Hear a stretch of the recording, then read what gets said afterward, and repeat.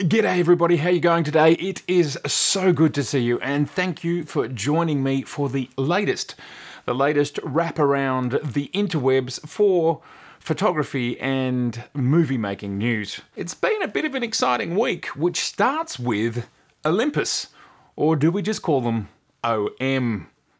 OM Systems have come out of nowhere with the new OM1. New, old? Have we had an OM1 before? I'm not sure. Someone who knows more about Olympus, let me know. Some of the highlight specs is that it is a 20 megapixel micro four thirds sensor, and it is a stacked BSI sensor, which pretty much everybody seems to be getting into. It also shoots up to 4K 60 in 10-bit recording in both DCI and UHD formats or sizes. It shoots 10 frames per second with a shutter, by the look of it, but up to 120 frames per second with an electronic shutter. And an exciting move from a focusing perspective is it shoots quad pixel phase detection. So they are some of the high-level specs, and for a little bit of Olympus's marketing hype at the crossroads of image quality, portability, speed, and reliability, the OM1 from OM System is a flagship mirrorless camera built for adventure. Characterized by its versatile micro four thirds platform, the OM1 meshes quick and nimble stills performance and apt 4K recording with unique computational imaging tools and a hardy, dependable physical design. Compared to the previous generation of processor, the TruePic X offers 3 times faster processing speeds along with the 120 frames per second readout rate for faster, more responsive shooting. The processor also contributes to a wide ISO range and quick, continuous shooting rates. Native sensitivity range is from ISO 200 to 102,400. Expandable down to an ISO of 80. Yeah, 200 is pretty high for a base native ISO. Continuous shooting up to 10 frames per second with full-time AF and AE and a buffer of 169 raw frames when working with a mechanical shutter. If working with the silent electronic shutter, 20 frames per second shooting is possible with full-time AF and AE and a buffer of 108 raw frames. Now they're suggesting here that the image stabilization, the 5-axis image stabilization, will give up to, it says here, this advanced sensor shift system compensates for 7 stops of camera shake with the body alone. And an additional stop is provided with selected IS-enabled lenses. So they are talking potentially up to 8 stops of stabilization. That's a heap. That's so much. And something that, a couple of little details I'd like to point out here. They have a thing called Live ND, now supporting up to ND64, 6 stops. This unique function digitally simulates the effect of an optical neutral density filter for producing long exposure shutter speed effects. And another one I like the sound of here, this is pretty interesting tech, Live Composite, perfect for long exposures, nighttime shooting, and light painting applications. This unique mode gradually builds up an exposure over time without overexposing key elements within the frame. This mode works to not only record newly detected light source over time, and allows live view monitoring as the image develops. A handheld live composite mode is available too. Now this is interesting tech. This is certainly tech I would like to see in my camera of choice. Now there is 4K recording, is supported up to 60p or 10-bit 420 sampling. Full HD recording is possible at high speed rates up to 240 frames per second for slow motion playback. 12-bit RAW output is supported via the micro HDMI port when working with the optional compatible external recorder, such as an Atomos Ninja 5 or Ninja 5 Plus. This is an exciting and interesting release from Olympus/OM Systems. It's great to see they are still there. I'd love to hear from you out there in the comments who is still interested in buying a new Olympus camera, an OM System camera, in 2022. Western Digital reports that there has been a contamination in their facility and they have lost a massive amount of new storage. 6.5 billion gigabytes of storage has been contaminated. Now, Western Digital owns SanDisk, G Technology, recently been rebranded to SanDisk Pro, and they also own HGST storage brands. They're basically saying that they are working very, very hard to get their facilities back online and to get storage flowing again, but there is some concern that it may affect SSD costs for the next 3 to 6 months. Western Digital's partner is Kioxia, I think is how you pronounce it, and they account for 32.5% of overall NAND flash output. Yeah, it's a significant impact on the market, but it just shows there is memory in so many things that we use now in our modern day lives, that this has a real impact on manufacturing. And we already know that silicon manufacturing in general is under a great deal of strain. So none of this helps. We have a first with the Fujifilm X mount lenses being released. We have beautiful looking 16, 30 and 56mm. Sigma did indicate that, or there was rumours that Sigma would be releasing lenses for a new mount. Some thought, some hoped it might be for the Z or for the R mount, but in both cases we were incorrect, and it's for the Fuji X mount. Now, these lenses are all coming out, as we can see, in April, and they certainly look like beautiful lenses, and as we can see, they do have no aperture ring on them. We will find more out about these lenses in the future. Well, this certainly is an exciting time when we have OM as well as Panasonic both coming out with some pretty similar cameras, and here from Panasonic we have the GH6. Now, the GH6 looks like a very powerful little camera, and it even has an active cooling system built within. As we can see, it's a 25.2 megapixel sensor. It is micro four thirds. It can shoot 4K 50, 4K 60, as well as 422 10-bit in 4K. It has a next generation sensor. The Lumix GH6 features the first 25.2 megapixel live MOS sensor in micro four thirds. The new sensor offers our highest dynamic range and features a no low pass filter design, delivering impressive ultra realistic detail and sharpness.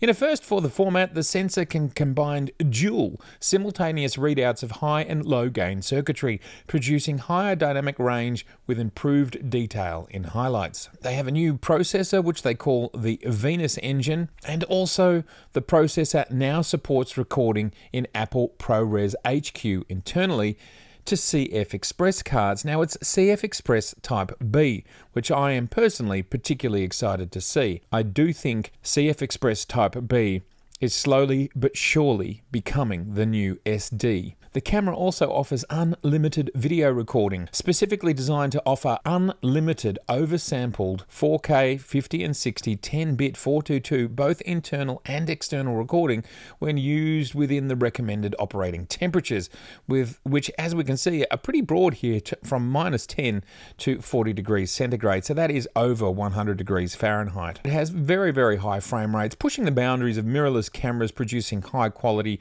high bitrate, slow motion. The GH6 offers variable frame rate recording in full HD 10-bit up to 300 frames per second. The first Lumix G series camera to feature a tilt and free angle rear monitor. The monitor can be rotated even with an HDMI or USB cable attached to the camera, allowing greater flexibility when viewing the monitor while connected to an external recorder or other devices. Double memory card slot for flexible data management. The Lumix GH6 supports high bitrate video recording with a double memory card slot for a CFexpress card Type B, as I stated, and SD memory cards. And as a little caveat, as we can see here, if you want to go for the highest bitrate options, you do need to be recording to the CFexpress card. We can see it's small, it's light, and it's rugged. This looks like an exciting little camera, and well, it's coming in at a pretty good price. The price that you're seeing there at the top of the screen is actually the Australian pricing. HDMI Type A, boom, full-sized HDMI port. We love that. Next, in Canon news, it seems to be the case that Canon, like Nikon, are slowly removing more of their old DSLR lenses from being current. Now, this has been going on, and it's going on for, as I said, both of these manufacturers, and also there is some further Sony news about their DSLR system coming shortly. But yes, more and more lenses are being removed from the Canon DSLR line of lenses. And this plays into the ongoing discussion that I think companies who have had a foot in either camp, DSLR and mirrorless, are simply accelerating their exit from DSLR. Now, I know there are tons and tons of people out there that are happy with their DSLR systems, they're going to stick with their DSLR systems, and that's completely cool. Nobody is suggesting they should move to mirrorless. No one is asking them to move. No one wants them to move. If their equipment is working and giving them the results that they want to, and that fits use case, budget, and legacy, which means your wallet and perhaps the ton of lenses you have in your cupboard, well, that's absolutely perfect. Stick with it. But from everything that we can see, the sort of stuff that's going on with cameras these days, they're turning into really high-end computers that don't have much going on in them. Even shutters are starting to be removed. They're basically a sensor, a processor, and storage, which means that the old system of having a mirror flapping up and down and a shutter moving, they are less flexible, there's less that you can do with them, whereas these modern systems, there is more that you can do with them computationally, in firmware and so on. And I think they're cheaper to make. They're cheaper for the manufacturers to make as well. A camera without a mirror box and without a shutter definitely would be cheaper to make. So ultimately, that is where the industry is going, and it's no surprise to see the latest news from Canon in regards to further lenses being made obsolete, and the upcoming news that I'm about to talk about from Sony. It would seem that Sony has now finally signaled the end of the A-Mount by announcing the fact that all of the A-Mount lenses are now discontinued. So if you want to buy any A-Mount lenses and they're still sitting in stock in your favorite store around the world, now is the time to grab them, because once that stock is gone, there will be no more stock to fulfill it. Now, Sony states here that they will continue to support that equipment for some time to come, but no new further systems will be made or lenses will be made. The last camera that was announced for the A-Mount was the A99 version 2, and that was in 2016. So we are now talking 6 years since Sony has done anything new for cameras in the A-Mount system. Further to that, the last A-Mount camera that was manufactured was in May 2021. So we can see even when the last camera comes out in any system, and that was 2016, it took another 5 years before they stopped producing. So camera companies go on a long time, even when they've kind of made a decision to stop. Really, the only other thing that Sony has done in this space for A-Mount users was to create an adapter that allowed you to use the screw focusing version of A-Mount lenses on the E-Mount system, and that came out in around mid-2020. But, as I said before, DSLR, the cost of maintaining and building DSLRs is, from my perspective, I think, going to be more expensive. And let's face it, where the future is mirrorless, shutterless, and then you have these basically computers which through firmware you can just continue to evolve. In further Sony news, Delkin has announced that they will be creating a CFexpress Type A card. They are now the third manufacturer to come into this space, but they are still ridiculously small and very, very expensive. The two cards that they're creating are an 80GB card and a 160GB card, and the prices are going to be much the same as the current Sony prices. We love CFexpress, but there's a great gap now appearing between CFexpress Type B and CFexpress Type A. Now, it has taken, I suppose, a long time for CFexpress Type B to gain traction and to become cheaper. Back at the start, 2012, I think, when I first got one, an XQD, to go into my Nikon D4, file sizes were nowhere near what they are today. We weren't shooting 4K or 8K, we were only shooting 1080p, and cameras were not shooting 50 megapixels at 30 frames a second like the A1. So it's confusing to me that Sony, who's created the first version of this format, the CFexpress Type A, yet, and presumably they could make a larger card if they want to, they're still sticking to 160 gigabytes, which is pretty damn expensive. It's great to see a third player in the market. The more players in the market, the more ultimately it'll drive price down. So we can only hope that that begins for all camera systems that are using Type A. And is it only Sony at this point that's using Type A? Please let me know in the comments below if there's anyone else out there, any manufacturers using CFexpress Type A. And in news that may or may not be related to Nikon, who knows, we've often talked about TOWERJAZZ as potentially a creator of sensors for Nikon, and who knows, maybe they even make some of the processors that sit inside some of the cameras that we use. But Intel is to acquire Tower Semiconductor for $5.4 billion. In a press release that can be found on the Intel website, and we will put a link below right here, and thanks to Nikon Rumors for pointing this out for us, the transaction creates a globally diverse end-to-end foundry to help meet growing semiconductor demand and brings more value to customers across the nearly 100 billion addressable foundry market.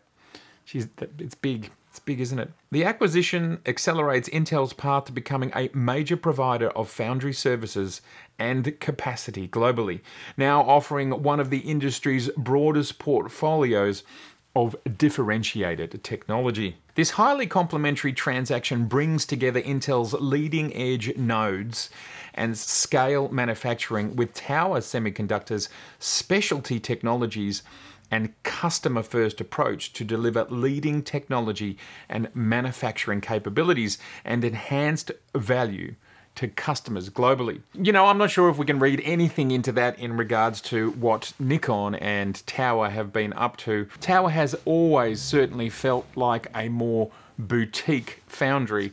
So there we have it. There continues to be lots of interesting news around the web and things keep happening. There's always more news. I can't report on all of it. There's so many little things going on here and there, but this was some of the things that were of interest to me.